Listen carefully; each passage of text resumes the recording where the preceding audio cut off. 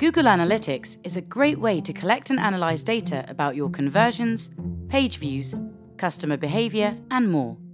Plus, you can easily use it to track your forms as well. In this video, you will learn how to get your Google Analytics 4ID and use it to track your forms. Without further ado, let's get started. First, go to Google Analytics and find Admin on your dashboard. Make sure the selected property is Google Analytics 4.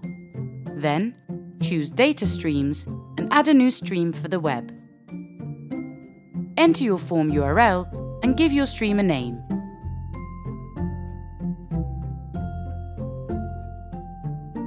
After you create a stream, click on it and copy the measurement ID.